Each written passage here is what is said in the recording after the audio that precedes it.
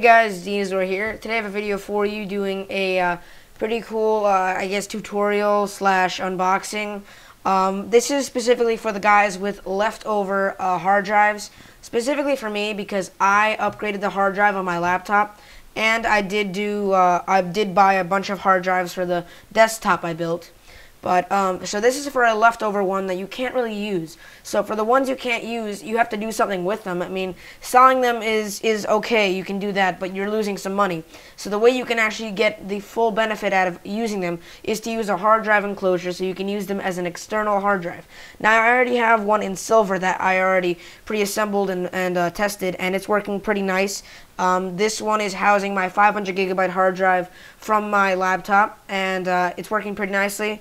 I love the fact that it supports multiple devices, so the cable itself supports tons of devices. It's very high speed, it's not that loud, and it's pretty nice for the price. I know I rhymed, but it's about like 20 bucks on Newegg.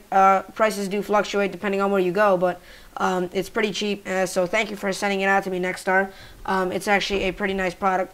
So the whole thing about it is that it's a very simple to put together enclosure. It's for the people that don't really need to spend a whole lot of time on this. All you really need is just your hard drive.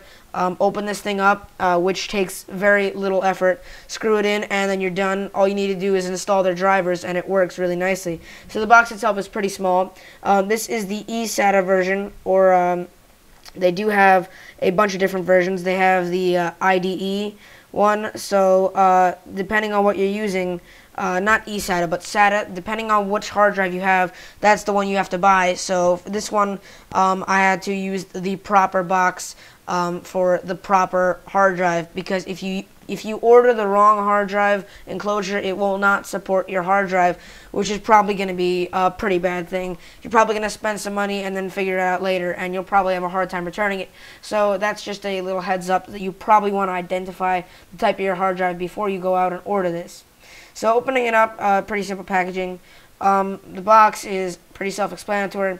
Little tab on the bottom right here. Just going to pull that out. And the first thing you notice is that it has a pretty nice leather case. The leather enclosure is always nice to see. So I have a second one. I actually have three because I've built three of these and put them together. But they all come with leather enclosures, which is really nice, so you can carry this very easily. So the black one itself is practically a fingerprint magnet. All of them are, except for the ones with the matte finish. But if you look at it into the light, it kind of has a nice look to it. So it's really shiny black, and comparison to the silver one, the silver one is the SATA, the black one is the IDE, or I don't remember specifically, but they're both different types. So they all have that silver bezel going across them, but essentially they're the same dimensions and the same hard drive enclosure altogether, just different colors and supporting different hard drives. So you do get a screwdriver so that you can easily screw in your hard drive so it stays put. You get a nice USB to mini USB cable. You also get screws, obviously 4 screws, so don't lose one because they're only giving you the minimum amount required. So that cable right there, which you see connected to the silver one, is allows you to split this between multiple devices, which is a pretty nice feature to have. And then you have your driver CD, which is pretty essential, so you want everything to work properly. So the first thing we're going to do is we're going to first pull on these 2 tabs at the bottom. So when you pull on them, you can then slide off these doors. So the first door on the top is slid open, which reveals the compartment where you put the hard drive. Now this compartment is probably the most crucial one because you want to make sure everything is aligned. If you don't align it properly, it's not going to work. And I've had experiences with my other one where I didn't align it properly. Then I had to go through the whole ordeal of pushing out from the other end and taking it out. So it's not a nice process to mess it up on the first try. So you want to get it right on the first try. So here's the back. Back is where you just screw it in. If you push on the back, you'll pop out the front and allow you to take out the hard drive. So that's one thing you'll be able to do. So putting in the hard drive is not too hard. All you got to do is just line up the ports, and it's in.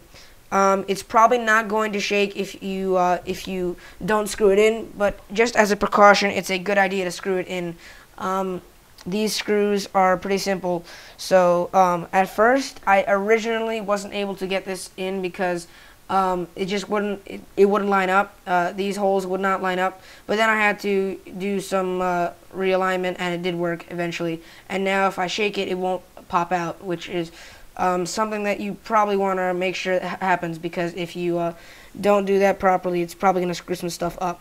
So slide on the front panel, I guess you could call it, and you got to push on those two prongs, and then it will slide back into place. You'll hear a click or a snap, and then that means it's secured.